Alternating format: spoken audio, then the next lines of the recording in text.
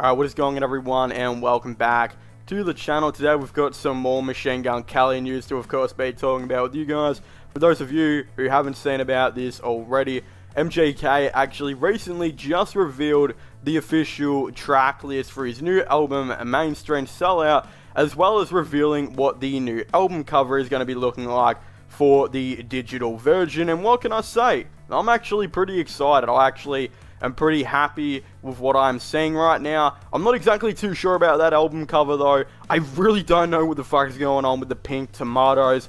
I don't know if any of you hardcore MGK fans can tell me down below what is going on with the pink tomatoes. But again, he decided to actually kind of reveal the track list by going out wearing like 16 different pieces of clothing and kind of stripping him down in front of all these paparazzi and showing the track list. Turns out he was actually wearing a fashion brand called Dolce & Gabbana, rather. Gabbana. Now that I say that out loud, it sounds like Gabbana and I am suddenly hungry. This is what happens when you are fat.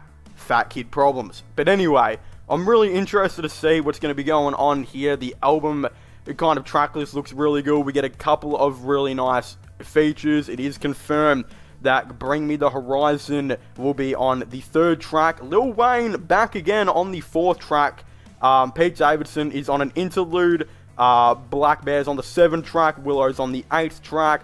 Lil Wayne again on the 12th track, which is A. Fake Love Don't Last, featuring Ian Dior is the 13th. And the 14th features Gunna and Young Thug. And dude, I'm actually really interested in how Gunna is going to perform on this album, because I wouldn't think he'd be like a dude that could exactly kind of lean into the more pop side of R&B, or even go into the pop punk side of music. I definitely know Young Thug can. His latest album was very R&B, like enthused with pop and rap. It was really, really good. I know he can definitely do it. So yeah, I'm pretty excited to see how they, of course, go. Having Lil Wayne on 2 tracks is actually really interesting though. I'm not too sure why that is. I'm pretty sure the 4th song on the album, Drug Dealer, featuring Lil Wayne, was actually recorded a lot, kind of a long time ago, way before A was, because he did say on an interview that he kind of was sent the verse pretty late. But there's also pictures of Lil Wayne and MGK and Trav Barker when MGK had that paper cuts haircut. So again, I think they actually kind of did this one quite a long time ago, so that wouldn't surprise me. Another thing that also a lot of people are talking about is the fact that Polo G actually commented saying he wants to be on the album. Basically, Polo G went on to comment in MGK's comment section saying, I wish I could have made it on that. Yes, he wants to be on it, I don't know. So yeah, it's pretty interesting. I know MGK actually went on Instagram Live to say that him and Polo G will actually make a song, so that's pretty cool. And he also hinted at a Lil Uzi feature, which he has been working on for quite a bit now, but it will not make it on Mainstream Sellout. A lot of people are theorizing this will be on the deluxe, and I very well think it could be, or it could also be on his album later in the year, which he has confirmed will be a rap album and will most likely come out end of 2022 or early 2023, depending on how quick he can get it out. So that's pretty cool. Lil Uzi Vert will be coming soon. Same with Polo G. They could both be on the deluxe for all we know. I think Polo G will be on the next album, in my opinion, because that track hasn't been started yet. And I think Lil Uzi Vert will be on the deluxe. A lot of people are also asking where Landon Barker is. They have a song confirmed. But again, I think that will be a Landon Barker song. I don't actually think that will even...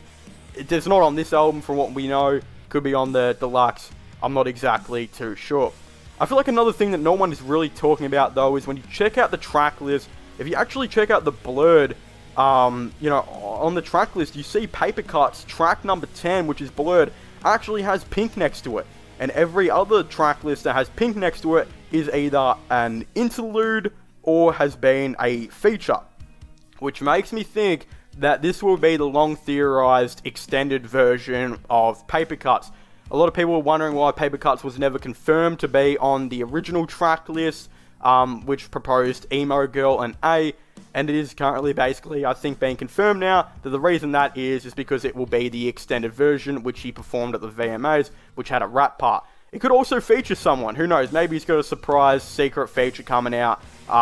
It's either one of the two, surprise secret feature, or it will be the extended version. Another thing to point out is I think MJK confirmed that his song with Bring Me The Horizon called Maybe will be coming out next week. I theorize it will come out maybe on the 20th of March, 21st, you know, at least 4 or 5 days before the album. I believe we'll also get a music video to that, and that will be the 4th single to mainstream Sellout, which I am very, very excited and keen for. Very recently, for some reason as well, we also got a video that someone recorded of MGK actually in what looked to be just some random ass store, hanging out with Avril Lavigne, Travis Barker, Ian Dior, and Trippie Redd. Now, no one really knows what this is going to be. Some people were saying it's the Boys Lie music video, but that would make no sense why Trippie Redd and Ian Dior are there. I don't know why that is such a popular theory at the moment. Doesn't make any sense to me. The other thing I think it could be, I for some reason think it could be some kind of maybe a sequel or something to Downfalls High. Downfalls High being like the musical movie that MGK made for Tickets to My Downfall. This could be like a sequel or just a remade version, which again could feature Ian Dior considering he's on the album. Rumor has it Trippie Redd could be on the deluxe, and I think Avril Lavigne could also be on the deluxe as well, or maybe she's just in it. I think that theory is a lot better, considering there's a lot of rumors that all of them are going to be on the album, whether it's the main one or the deluxe. So yeah, I think that it probably will be something like that, or it could be just some promotional thing for maybe a tour, because yeah, there's rumors Ian Dior and Trippie Redd could even be opening for MGK on his world tour. When it comes to the album cover, a couple of you guys have been, you know, kind of asking as well, which one do I think is better? Do I think the CD version or the new one for digital? I'm actually going to say the CD version. I feel like the new one is very, very similar to Tickets to My Downfall, where he just, you know, it was kind of him in the frame with the Tickets to My Downfall logo and a guitar. The only thing is, again, you're kind of trading the pool for tomatoes for some reason. I don't know why that is, but I actually prefer the original that is on the CD, with him kind of sitting there with the guitar and you see his face. I feel like that could possibly fit the album a little bit more, considering this one is supposed to be a lot more darker and have a bit of an R&B style to it, especially with Paper Cuts and A. So yeah, I'm not too sure. I would have probably stuck in with the first one, but it's alright. I just don't understand the tomatoes. I don't get it at all. And it's very similar to Tickets to My Downfall. I would have liked if he changed it up a little bit. And yeah, there hasn't been any hate on it. People seem to like it, so maybe he'll probably be keeping it for the time being. A couple of you guys have also been commenting saying you would like me to react to the album. I would 100% love to do that. I've got a friend or two that would really like to react to it with me. The issue is, for some reason, when I did a reaction to his last song he came out a little bit ago in Paper Cuts, my video got blocked, copyright blocked from like every country, including my own. I don't know why that is when a bunch of other YouTubers are able to react to it and I'm just not for some reason.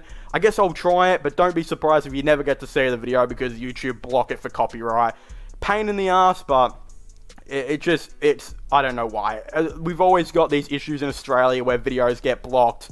Again, James Corden, his YouTube channel, when I tried to watch the Emo Girl reaction, the Emo Girl performance rather, that was blocked in like Australia, Indonesia and New Zealand, and in no other countries, and it just absolutely blows my mind why for some reason things get blocked in this country, and I don't even know if our government or anything's saying anything against it. I don't think so. It's just a weird thing that happens, but yeah, I would love to react to the album. I think a lot of you guys would watch it, so I definitely will be keeping that in mind, and hopefully we can get it out and avoid it being blocked in other countries. So yeah, I'm not too sure. I'm really excited for the album. I'll keep you guys in touch if I hear any other news as well. Again, we've got the Tracklist album cover now, the alternative album covers, new singles, this and that. Definitely let me know what your thoughts and opinions are about this album down below. Are you guys excited for it? Are you not? Don't forget to subscribe to my sports channel, my IRL/vlog channel, my gaming channel, this and that if you haven't already, which I'll all be linking in the description down below. But as I was saying, please make sure to leave a like, subscribe, and comment, and I'll see you guys next time. Goodbye.